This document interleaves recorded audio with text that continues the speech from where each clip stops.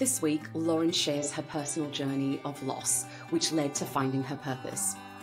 We discuss somatic therapy, the importance of listening to your body, and processing emotions after a traumatic loss. This episode includes discussions about mental health issues, suicide, and the loss of a family member due to cancer. It includes conversations about illness and end-of-life experiences, which may not be suitable for all listeners. I'm your host, Ashanka, and you're listening to That Was the Moment I Lost a Part of Myself and Found My Purpose. My guest today is Lauren. Lauren is 29 and lives in Sydney with her husband Andrew and their pup Katie. She's a somatic practitioner and space holder and is currently completing a mind-body practitioner certification with the goal to help people find their true selves and live their most authentic lives.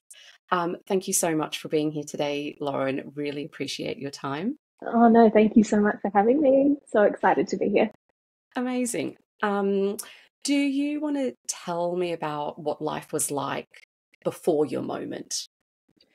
Yeah, I mean, I think for anyone in their 20s, you know that the 20s are a little bit, they're kind of like the dress rehearsal for life. You know, it's kind of like that, where am I?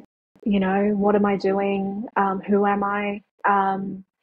And, you know, my early 20s were just, you know, jumping through different jobs, different industries, studying. I was in the film industry for a really long time, and theatre, and studied acting, and I was a makeup artist for film and television, and, you know, wasn't 100% there with it. It wasn't sitting quite right. It was all fun and games and really wonderful and exciting that, you know, there's something in you going, oh, is this me, you know?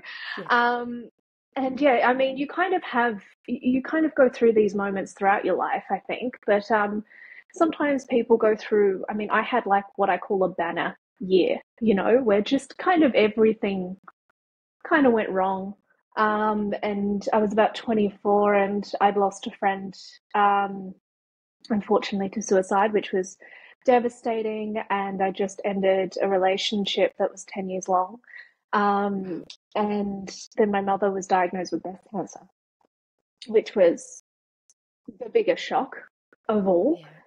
And so being 24 and kind of also not knowing who you are, and at the time I was in a sales job for a tech company, and yeah, it was a really turbulent time, and I always looked back and thought that was like the worst year. You know, it couldn't get any worse than that. And you always say that, and you know, the universe laughs and and says, "Actually, I can do better. I can do better. Just you wait." And so yeah, you know, we got through that, and thankfully, my mum, you know, she went through. She was just the most strong, independent, incredible woman. And she went through, you know, all the treatments, chemo, radiation, vasectomy, all the things you do. And she had an incredible care here in Sydney. We're really, really lucky. And yeah, so that kind of went away, and life was pretty good. And she was on preventative treatment at the time for a couple of years, which was, you know, giving her the best chance at sort of getting into remission completely, and things were looking good. And we sort of went back to living, which was kind of nice because for her especially, she was the biggest party animal. So it was really nice to sort of get into that space. And then it wasn't until, I mean, I met my husband in 2020 during COVID. Don't ask me how I did that, but figured it out. And yeah, so we got engaged sort of quite early, within about a year. And it was about February 2022, so last February last year, that unfortunately she had a seizure, and we obviously went straight into hospital. And you know, they're treating it like a stroke and all those things, as you do. And then we found out it was actually the cancer had gone to the brain, and she had 2 large brain tumors, which was, I think, a huge shock for everyone. And, you know, you're in that moment thinking, is this it? You know, are you going to get out of this? When's this going to, like, is this going to happen? It's going to happen, but when is it going to happen? Yeah. And you kind of, a part of you is going, no, you don't want to believe it, and you're kind of sitting there and you go through the motions and you take it all in and it's interesting because I mean, I heard recently, you don't know anything in your 20s because you don't have a gut to listen to yet. And I think that's quite accurate, especially in these moments. Because, I think there was this gut feeling of going, okay, this might be it. This might be sort of the beginning of the end, and you don't want to believe it. And she was just incredibly brave, and she had brain surgery that went on for 9 hours, I think it was, and she woke up paralyzed on her left side, so she couldn't walk. And at this point, I'm still working for a tech company, and it's crazy stressful. And we were in hospital with her nonstop, um, every single day for about 2 to 3 months there, while she was recovering and wondering, is she going to walk again? And knowing her, we knew that she would. It was going to be a journey, but we knew she would. But it had to be her way, of course. Bless her. And yeah, so it was a really difficult time, I think, with COVID as well. How understaffed the hospitals were, and how much as a family and me and my dad, we had to go in and do some of the things that maybe the nurses would do, like feeding and, helping her to the bathroom and all the things that just you would do, if you were able to. And so that was really, really quite stressful. And she said to me, I'm not staying in here anymore. And she still hadn't learned how to walk yet. And she got to a point where she just said, I've got to get out of here, and I'm coming home. And I went, okay, well, if you're going to do that, then you're going to need the help. Yeah. And so I decided that I thought, I said, I'm going to quit this job because it means nothing in the grand scheme of things, and it's still not what I really wanted to do, being a very creative person. And yeah, so I quit, and I'm so grateful. I have my husband who was just so incredibly supportive of that decision to be there for my mom at the time and my family. And um, yeah, so she was at home, and she ended up, we ended up getting her walking again. It was quite incredible 'cause she did most of it without any rehab and just did it herself. And it was really so inspiring to see someone with that much determination and will to get back to moving again. And it wasn't, the same, as it once was, but she was moving and she was there, and it was just so incredible. And, the doctors were absolutely amazing, giving her every possible chance to, live a full life again and get her on as many treatments as possible. The thing is I think throughout that year, what was so confronting and sort of mind-boggling was my mum was someone who had such high anxiety when it came to medical procedures and things, and especially with anything to do with the brain, it can be quite overwhelming, especially if you have something like claustrophobia. And she was just so anxious. She was like, I'm more anxious of the treatments than I am of actually being sick. It's like it just didn't add up. And I'm going, you've got to do it, and so she went through it with so much bravery and so much determination. And she always said, I'm not doing it for me, I'm doing it for you guys. And we kept going, no, you're going to do it for you. But what kind of blew my mind was the fact that, as wonderful as these physicians were, when you're in that world of cancer treatment, when you're in that world of any kind of chronic or terminal illness that's, being treated so aggressively, these doctors, as wonderful as they are at looking at the physical side of things, sometimes it's not always taken into account to look at things from a more holistic perspective, looking at the entire body and looking at the mind and the anxiety and how much the brain and the emotions play on that physical journey. And I couldn't quite understand it. I just couldn't get it. So that kind of opened my mind, and also just dealing with the trauma and the anxiety of the whole entire year. I opened my mind to working with a somatic therapist, and that was really eye-opening, and sort of started to set me on this path of self-healing, and looking at how how important emotions and the mind-body connection, can be for your entire well-being. So, yeah, that's kind of where I was leading up to that moment. Yeah. Yeah, it was quite a journey. She sounds like such an amazing, strong woman. Um, just yeah, you used determination a few times, but that was the word that was going on in my mind as well, like determined, determined, determined. That's pretty amazing. Yeah, Um, she was next level. It was it's quite. really inspiring. It's really It inspiring. really was. Yeah, it was really Yeah. inspiring to see. Yeah. And so I guess now we come to the moment. Um, Mm. The moment. Yeah, it was, I mean, it was really fascinating because throughout that whole time, I wasn't working. And I think, when you're in a society like we are, where there is so much value placed on what you do in your everyday mhm. life and the money that you Yeah. make, and The title, the the title. title, exactly, the Yes. title. And the number one Yeah. question we all get asked as well, is, when you meet someone, oh, so what do you do? What do you do? What do you do? What do you Hmm. do? And all of that. And I think for me, it was always just like in that year, it was really kind of hard to answer those questions, because it's like, well, I don't really want to go into the whole, oh, my mum got sick and this is why I'm not working, and da da da da da, Yeah. And so it was really difficult. And yeah, so the moment came to me in the worst moment. So it was such a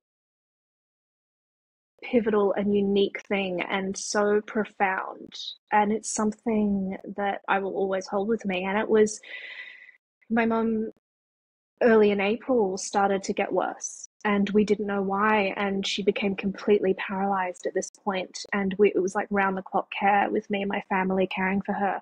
And she couldn't move, and we just didn't understand. The doctors didn't understand why, and we eventually ended up putting into hospital and trying to get an answer, going, what is going on? And I remember in my gut thinking, this may be it. This may be sort of the end of it all. And I was, one part of you was like holding on completely, going, no. No, no, no, no, Can't no, be. can't Yeah. be, can't be, can't be. Look at her. And then the other half is kind of, a part of me was like, she can't do this anymore. It's just, you get to a point where you're looking at this person you absolutely love and admire, and and you go, it's just not fair to be living in a body that's just not going to give you exactly what you need. This isn't living. And so there was that sort of feeling of being torn. And she went and did all these tests, and I remember sitting in my bedroom, and I think it was a Sunday morning, and my dad said, the doctors are going to get back to us with what's going on. And so I was sort of waiting, and I could just feel it in that gut feeling, like just going, nah, something's going to happen here. Um, we got the call, and in that moment, my dad said, yeah, the cancer's gone to the lining of the brain, and she's not going to get any better, and this is it. And in that moment, which was probably one of the worst moments you could have, um, I remember looking at my husband after I got off the phone, and I just said, I know what I'm going to do. I know what I'm going to do with my life. And I just said, I'm gonna be a somatic therapist. I need to help people going through this.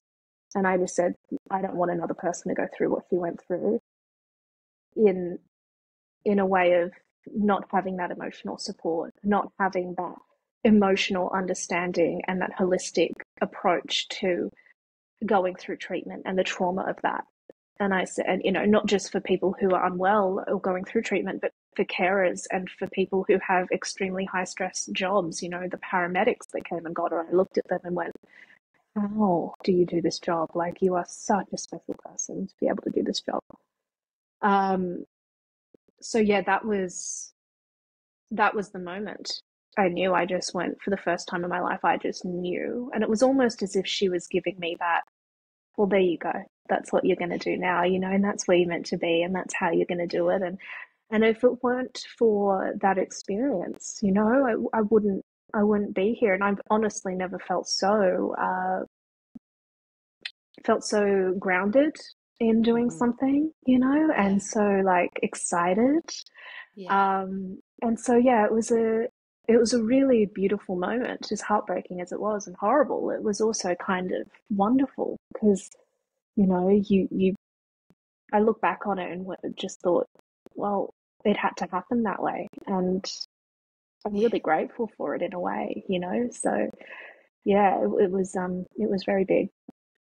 That gave me goosebumps. And I think it's amazing how, had your mum not gotten sick, would you even know what a somatic practitioner was, you know? And, you know, we talked about the universe before, and I guess these are the fun games that the universe plays with us. And, you know, in that moment where you had clarity of what you wanted to do, was there any doubt, or were you just like 100% certain? Do you remember how you were feeling? I was 100% certain. It was such a weird mix of emotions, especially as, you know, the days following that, and sort of waiting for her to pass and wondering when that was going to happen. It was so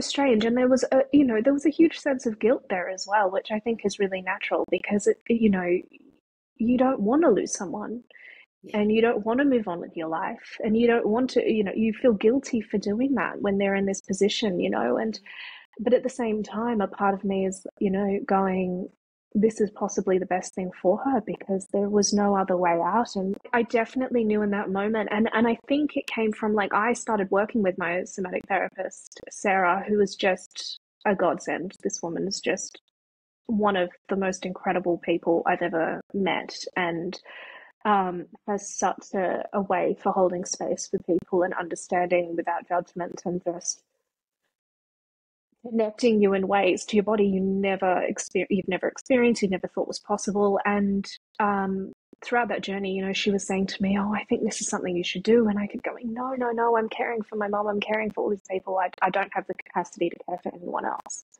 You know, I barely have the time and energy to put into myself, let alone thinking about doing a career that's going to end in just giving my time and space and energy to other people. And she was like, okay, well, see how you feel. And she kept laughing about it, because every time she'd ask, I'd just say no. And then I remember she called me and she said, you know, how's it going with your mum? And I said, oh, she's not going to make it. And she just, you know, started, I think she was crying and was so upset for me. And I said, and I remember distinctly saying, but I found something else. I said, something else has come up, and this is what I'm going to do. And she was so happy, because it was just that, it was like an aha moment, you know. It was finally for her as well, going, oh, you finally clicked. And it, you know, going, if you just listened to me. If you just listened to me earlier, you know. And she was so right. And yeah, so there was no doubt in my mind, this is where I'm meant to be, it's what I'm meant to do. I had no idea where to start, how to get there.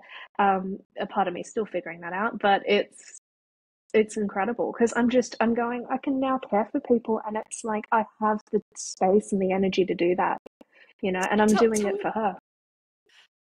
That's really amazing. To have, I guess, this purpose come out of something so tragic and sad. Now tell me a bit more about somatic therapy, and, you know, what does that involve? Yeah, well, somatic therapy, somatic, so the word soma, it means the body. So it's essentially just looking at practical ways and tools to connect the mind and the body together. I'm sure a lot of us have done talk therapy, psychotherapy, which is absolutely incredible, and I think is a fantastic way to start for someone who has never done any kind of therapy before. And I did that for a very long time, and battling with anxiety and depression and whatnot, and it was really helpful. It just didn't. I'm a very practical person. I'm a very like, okay, give me a list of things to do, like let's go and get it done, instead of just talking and walking away and going, okay, well, what do I do now?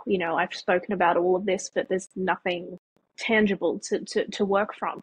And so somatic therapy is kind of giving you those tools to be able to connect the mind and the body together, and actually looking at the power of the brain and the mind in relation to the body itself. So how certain emotions can be trapped within the body, how the way in which you process emotions can come out in physical things.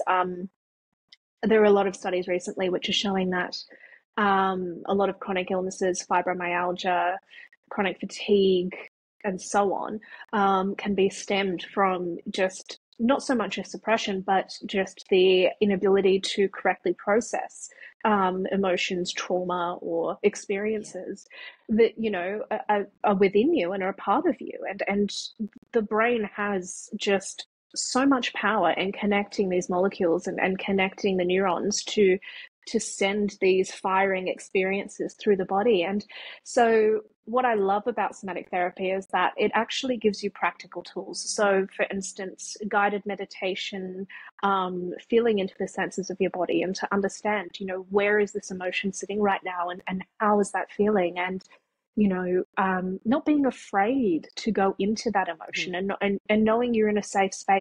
The reason I use the term space holder is because I want people to feel like they are being held. I'm not, as a practitioner, I don't think it is so much our job to fix as it is to hold them in safety and to allow them to experience fully all of their emotions and all of their trauma, and work with them on that and hold their hand through it, because every single person on this planet, I honestly believe, have the ability to do all of it themselves.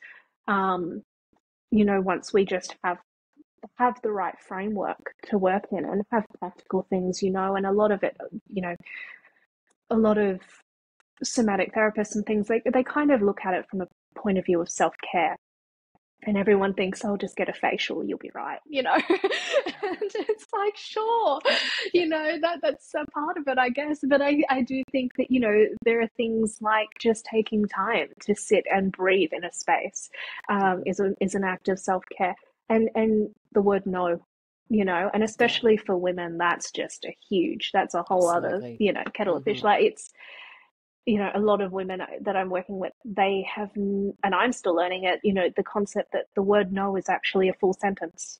Like yes. that can, no, but it doesn't have to be, there doesn't have to be a but. Exactly. There doesn't have to be a but, or because, or any justification, it's just, protecting yourself and setting those boundaries is an act of self-care, and learning how to do that, and not be afraid, and processing stressful experiences through setting those boundaries. So it's an interesting framework, somatic therapy. It can involve so many things, from art, making, through to dance and yoga, through to getting a massage, or, guided meditation and embodiment. There are so many different tools that we use, and I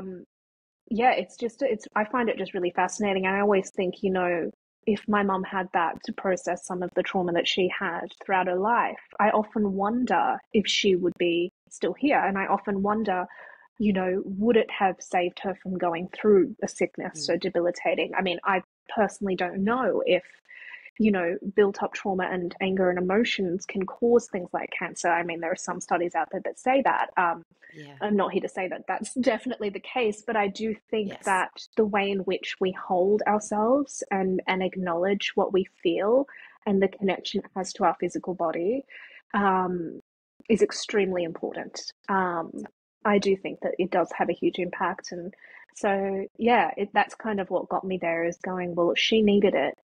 and Yeah. I knew someone that went through so much and was just so incredibly brave and so incredibly determined in living. And if only she had some of these tools, at her disposal, in her younger years, or even in the later years before she Yeah. passed, I wonder, what would have happened. So, it really does feel like an honor to be able to step into that role, to hold space with people, and hope that I'm able to help. Even if I just help one person on this planet, I know that I've done my job. So that's Yeah. that's what's exciting about it, I guess. Yeah. Yeah, I love that. In some of the training that I've done, I learnt that we store trauma in our body. When we use the word trauma, a lot of people think big trauma, like rape or, Yeah. big illness Mm, or car accident or whatever. But being bullied at school is a trauma. yeah. Being called names is a trauma. So I always say big T, little t, but it's still a T, right? Yes, I love that. Yeah, it's That's still a a T. really good way to put at it. Yeah. And we store that in our bodies, and if we are never, and sometimes we don't even know we're storing it, and we hold on to it, and it goes into different areas of us, and sometimes it needs to escape, and the way it escapes is through different ailments, because it wants to be released. And yeah, the somatic work, I've done a lot of breath work with some amazing facilitators, and I remember my first breathwork session. I don't know what was being released, but just my body shook in a way that it's never shook before. Yeah. and and I literally, coming out of that meditation, I felt lighter, and within weeks I started losing weight, because I Yeah. felt like my body was like, "Oh, you don't need to hold on to this trauma, this anymore." And for days I pondered, what was the trauma? Again, because you think trauma has to be huge. So I just had to process, and it took me a little while to work out, what I was processing. My amazing friend, who's the facilitator, he just kind of said, "Does it matter? You've released it. Does it, Yeah, do that's you a have good. to know what it is? You've released it." So, Mm, and that's the other part of it. Like, everything gets stored in our subconscious. So, you know, we walk around with these traumas and this baggage, but not knowing that not we've got consciously it. knowing it's there. Well, Yeah. yeah, I mean, a big part of it is, the body is the subconscious mind. Yeah. The body Yeah. itself is your subconscious, and it actually controls 95 to 97 or something ridiculous, Yeah. percent of our decision making on a daily basis. And the conscious mind, it likes to think it's in control. It likes to think that, it's top dog and knows everything and is making all the decisions. I use the term gut feeling, but it's basically just the body saying, I know what I need. I know what I need. I can sense fear. I can sense something's not right. And it's almost primal, when it goes back into that back of the head primal, area of the sun goes down and we're ready to hunt. Um, and that's the thing, like, you don't necessarily know, because it's all in the body. It's subconscious. It's making all our decisions, and it's almost out of our control. The key is listening to it. The key is actually getting out of your own conscious way and standing back and going, okay, let's actually listen to what this body is saying and what it's actually needing right now. And I remember once I started processing, all of these emotions through somatic therapy and working with my therapist and actually going, okay, we're going to work on this week, and I want you to go into the body and I want you to start to feel and picture and visualize this circumstance that's causing so much anxiety and so much stress and whatnot. And once I started doing that, and that shift started to happen, and it wasn't until a few days after each session of breathing and breath work and that shaking feeling of releasing, and Hmm. God knows what I was Yeah. releasing at the time, Yeah. that I started to feel a change. And it was really fascinating when in the moment when I kind of was told, okay, this is it for your mum. And I went, okay, that's horrible. Don't know how I'm going to deal with that, but I know how I'm going to deal with the rest of my life. you know. It was like so much of the trauma that we had all gone through, like my family, my husband, my sisters, my dad, everyone, my auntie, you know, we're all holding and waiting. And then once that moment came, it was like, you know, that relaxation. And within about 3 weeks, I lost, I think it was like 10 kilos of weight. Yeah. And it purely came down to cortisol, you know, which is just so incredible. And it just shows that holding on to that amount of emotion, of stress, the stress hormones and what they do once they're released into the system as a form of protection, which we often get angry at and go, why is this happening? You know, why am I gaining weight and I'm so angry at it? It's actually just your body's way of protecting you, and to actually sit there and thank it for giving you the energy and the fuel to get through, you know, moments of trauma, no matter how big or small they are. You're right. We just don't listen to our bodies enough. So say you've got a headache, right? I guess in our society, we are kind of programmed to go and get a Panadol. Yeah. Get rid of the headache. Just get rid of it. Just get rid of it, because you've got to go to work, you've got to go to school, you've got to do this, you've got to do that. You don't have time for a headache. Get on with it. But that's a warning sign that something is not right. You know, that's a little niggle that, hey, maybe you're dehydrated. That's probably the main thing. Yeah. Your body's like, give me some water, but you're like, no, I'm just going to mask this. I'm going to put it aside and get on with life. And yeah, and I think it's something that I'm trying to be much more conscious of. If, you know, if I do have even just like a pain in my shoulder, like I stop and I think to myself, why do I have that pain in the shoulder? Yes, I might have done something at yoga, but what else? I love Louise Hay's work. I don't know if you you love. Yeah. Brilliant. And so I kind of do that, you know, look at it in that way and think, okay, so what does the shoulder represent? And you know, is there something else? And and I'm finding that to be fascinating. When I'm feeling rejection, for example, I tend to get hay fever symptoms. Wow. And because if you think about hay fever, that's the sneezing, the coughing, it's all to Release. You know, reject.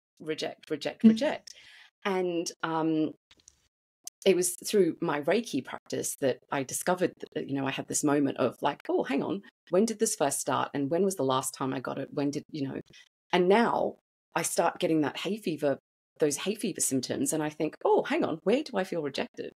And rather than go, oh, here's a tablet. Sometimes I have to take the tablet as well, because I need to get on with life. Yeah.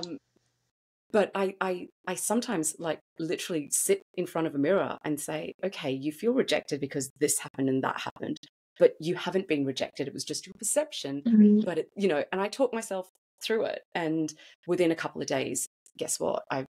All my symptoms are gone. Yeah. So yeah, it's incredible. It's incredible to just stop and look at, you know, why is your body doing what it's doing? And I think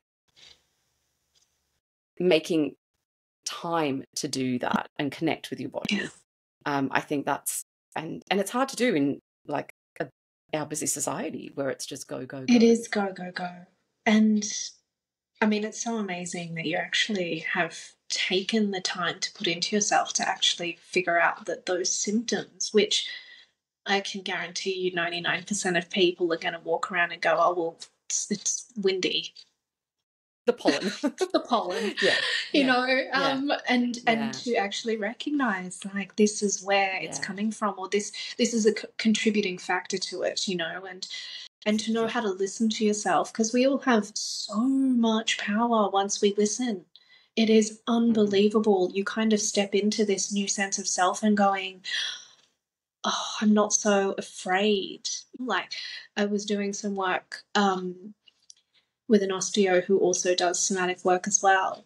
And it was just after my mum had passed. And I was saying, oh, I've just got this pain. Like it's just this nagging pain, like near my kidneys or my liver. And it's just like really sore and really, really painful.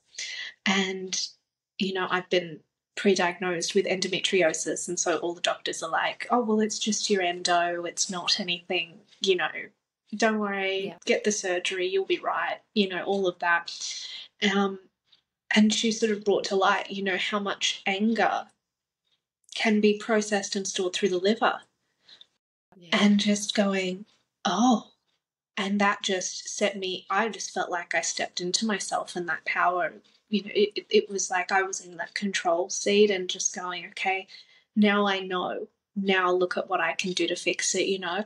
I guess with your mum's passing, you must have had a lot of anger. Have you removed it from your body, and how did you remove it from your body now, that anger? Yeah, so it's still ongoing. And yeah, I think it's for anyone who loses someone in any way, there is this sense of it's not fair, you know. There's this, why did this have to happen to me, and why did it have to happen to her and my family? And I look back, and I mean, I would do it in every lifetime, that experience. I would do it a million times over, because it gave me time with her and my family, and it was just, you know, in some ways absolutely amazing. But you walk away and there are days where I'm just like filled with rage, filled with anger. And I'm not someone, like, I'm just a born appeaser. You know, I'm keep everyone happy, don't show your emotions so everyone else is happy and then you're safe. Like, that's definitely who I am. So your body's now storing that anger. And it had for so many years. It was even before anything happened with my mum or anything tragic or difficult. I remember I found this really fascinating, because this actually came out when I was doing voice work in acting, and I was really quiet, and my voice coach said, did anyone tell you when you were a kid, shh, stop being too loud, shh, sit down, shut up? And I'm like, yeah, well, all the time. All the time. All the bloody time.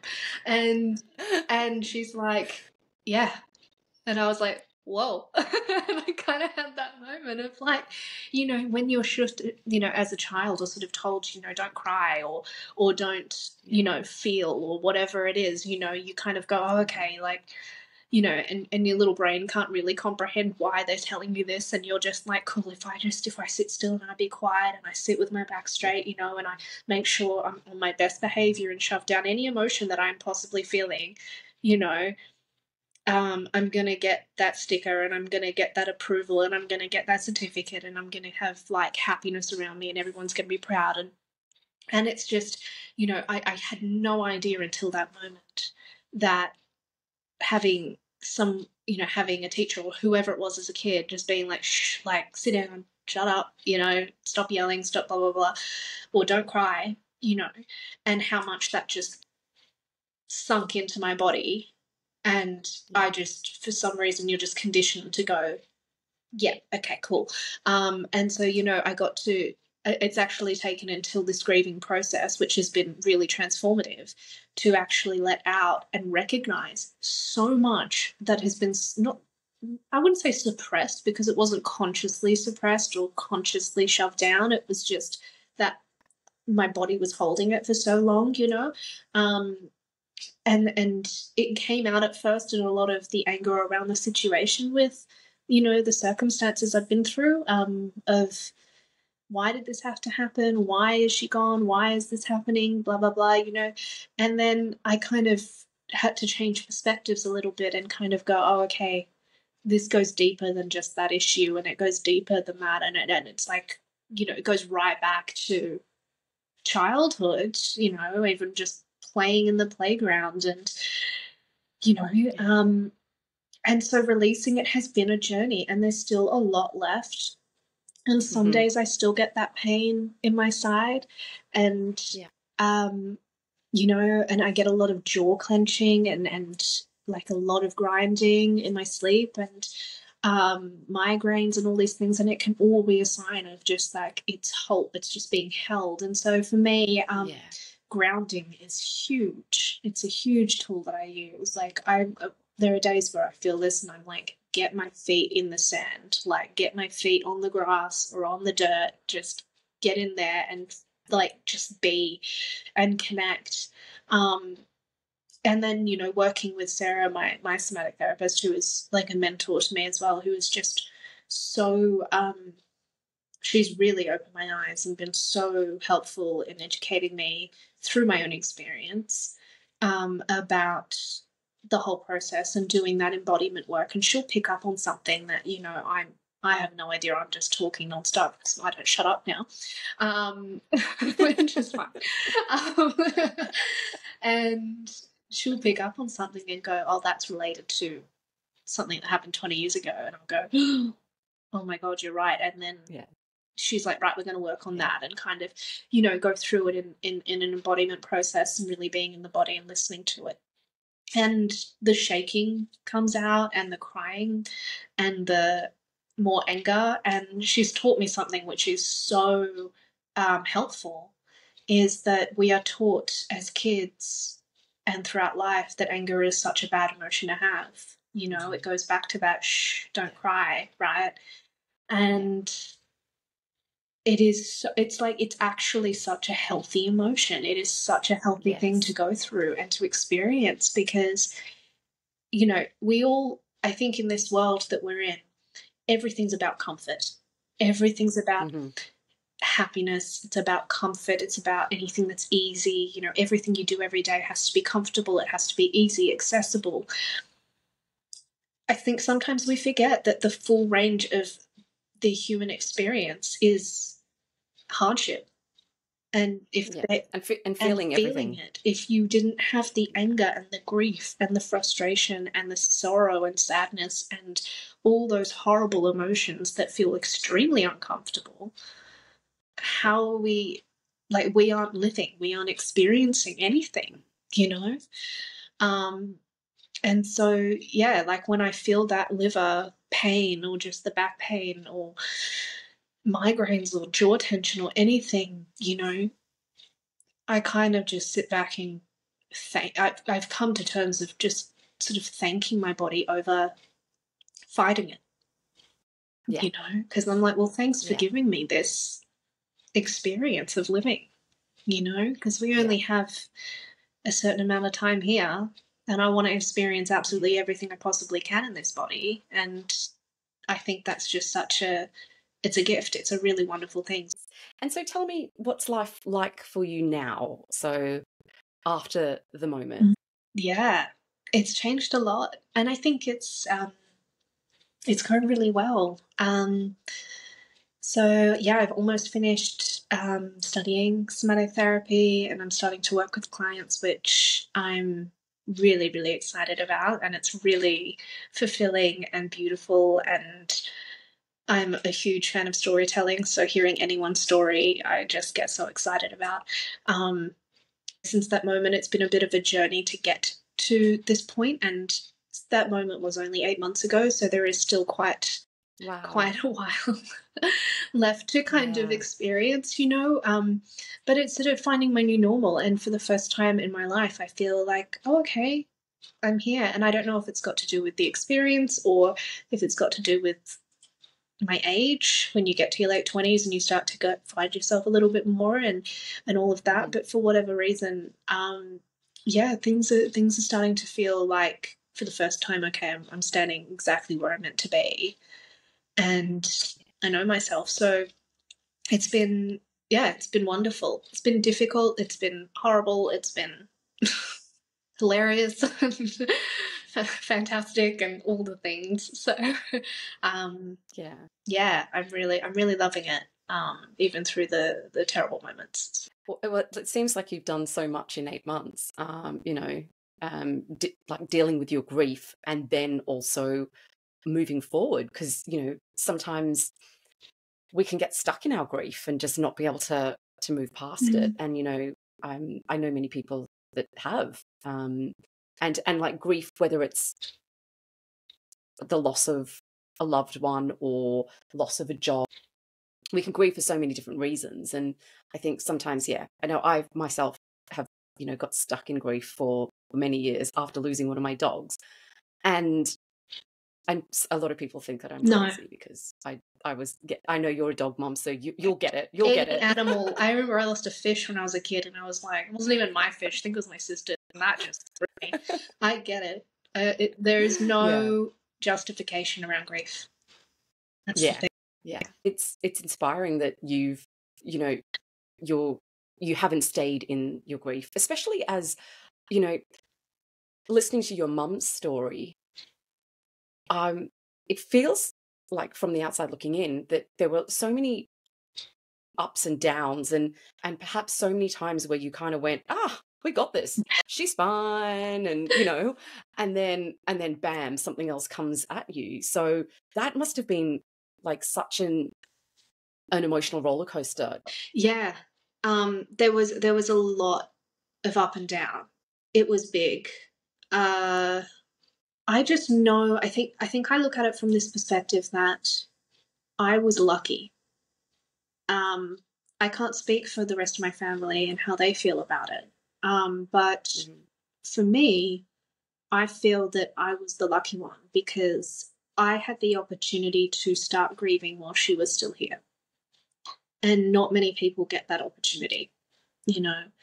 I've had friends that have had people taken from them within seconds, and it's just you're completely unprepared for it. And I think that gut feeling I had from the minute she went in with came out with a brain tumor or whatever it was, going, this could be it. And my brain going, no, we don't want it to be, but my gut going, prepare yourself, was a real blessing. Listening, I should have listened to my body a lot more. It's just in those moments, it's so difficult to let it in. Yeah. So I have to look back and go, it's actually a blessing because I got that time with her and I got to say what I need to say. And if it weren't for that experience, I wouldn't be here now. And I also look at what she needed in that time, and I'm so determined to try and give that to other people. And I think that's what's keeping me going, and that's what's keeping me grounded. And I'm also, she always, towards the end, something she said a lot to me was, you have to embrace life. You have to. And so just go and live. And because I think she knew as well in some ways, and especially being paralyzed, you're not living. She was definitely not living in that last year of her life, which is just so unfair in so many ways. But you gotta take it in your stride. And I guess, the thing that keeps me going and helps me move forward is just knowing that, while she was in the hospital last year and all of that to me felt, that was like the worst. The depression was horrific, and the anxiety and the stress and the panic attacks and all these things. And I look at it and it was all based on fear of losing her. And then I look back on it and I just went, well, like that to me was part of the grief. And that's when it sort of started. And how lucky am I that I got the opportunity to go through that with her, and that's honestly what just keeps me moving on. And that's just what keeps me going. That's an amazing perspective. I guess that just shows your strength. Yeah, there are definitely times where I don't consider myself strong at all. I kind of just go, okay, you dealt with this, you got to do it now, don't you? Like, you just kind of like, you're in it. Well, that's that. I don't think, I have my weak moments still, and I think anyone. You're human. We're human, it's just what happens, and it's not anything to be ashamed of, and it's not anything to feel afraid of either. And to know, like, I just know I'm not alone in this. I'm not the only one who's lost someone. I was, watching a TED Talk earlier, and she was saying, the stats are pretty high considering that anyone is going to die one day. Like, and it's just like, well, yeah, like, I'm not the only one sitting here who's gone through it. And to be honest, it's like, I look at my sisters and my family, and they're all coping in their own ways and doing an amazing job. And I just look at it and go, well, look, we've got roofs over our heads, we've got, jobs, we've got each other, we live in a fantastic part of the world. And I just go, well, what's stopping us? you know, from living and moving forward, because you got to count your blessings, you got to count where you are and what life has given you. And yeah, I don't think, some days I'm not strong, and that's okay. Has this experience with your mum changed your view on death and dying? Yeah, completely. I've always sort of believed in that the soul keeps living. This is just my personal view. I think that we should sort of get rid of our physical, shed our physical body when the time comes, but we keep living. And I honestly do believe that's the case. I'm not afraid of it like I once was. I feel her around me all the time. She flickers the lights, drives me bloody nuts. She always said she'd do that too, which was funny. She's like, yeah, That's I'll good. keep you up. And I'm like, all right. You know, and so I feel extremely connected to her. I talk to her all the time, and I think it's just a part of life. It's not the end, it's just the next phase. That's why that's how I see it. It's just a transition to the next phase of life. And it's also made me look at it from the perspective that this physical life that we are in is the hardest life we live, because it's the one that teaches us all those really hard truths and lessons. And you know, we're faced with really difficult things, and it's heartbreaking and horrible and all the things that can be really scary. And I know that it teaches you all the lessons you need to go into that next phase. That's kind of where I'm sitting with it and what I view of that. Yeah, I'm with you on that. Yeah. That's my perspective too. Yeah. Yeah, definitely. Yeah, so you got to make the most of it while we're here, right? Absolutely, absolutely. And, you know, live a life that is true to you, and not living a life for other people, whether that's your partner, your parents. I think that's super important. What kind of like words of wisdom would you give to, you know, someone going through maybe something similar at the moment? Honestly, as hard as it is, there are going to be days where you have to put yourself first. That's something that I wish I did more of. You know, it's back to the idea of putting your own oxygen mask on before the child's when the plane's going down. And we forget that without being present within ourselves and caring for ourselves, we are, you know, unable to care for others. And that was the biggest thing for me, was learning how to do that. And there are days where you feel just so guilty. And when you're faced with caring for someone going through an illness and who is unable to take care of themselves, you go into the fight mode of just do it. You just got to go and, you know, put your needs aside for them. I think the other biggest thing is, in those quiet moments or in the quiet of the night, have that time for you to recharge and have that time to give back to yourself and be present in your body and connect to yourself, because, you know, we can't control anything else. We just can't. No. And once we accept that, it gets a whole lot easier, you know, and that you can do it. Because if I can do it, you can do it. Because I didn't think I could, you know, do anything like that. And, you know, you're faced with things and you just surprise yourself. It's kind of wonderful. And we are all so capable of doing such wonderful things. So as long as you give that time to yourself, and it's not being selfish, it's just caring for others in a way, which is really important. That's great advice. If there was one word that you would like to be remembered by, what would that word be? Say the first one that comes to your mind. Empathy. Yeah. Yeah, I think there is something really beautiful in, like, I find myself drawn to people who show empathy, have the ability to show or recognize. It's hard empathy or compassion, because I've learned a lot from the people in my life who are able to show those two things, or show compassion or empathy, because it comes from a genuine place, and it comes purely from not putting any ounce of your own needs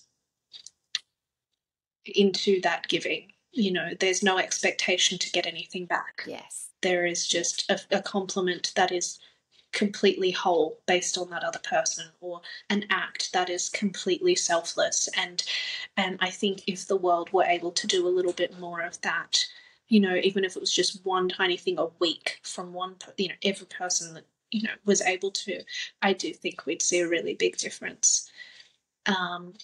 And I only can hope that I'm able to be that kind of person, like those that I've encountered who have had that kind of impact for me. So that's something I would, like to one day be remembered by, hopefully. Thank you so much for today, and for sharing your story and your mum's story. And I feel truly honoured. You know, I think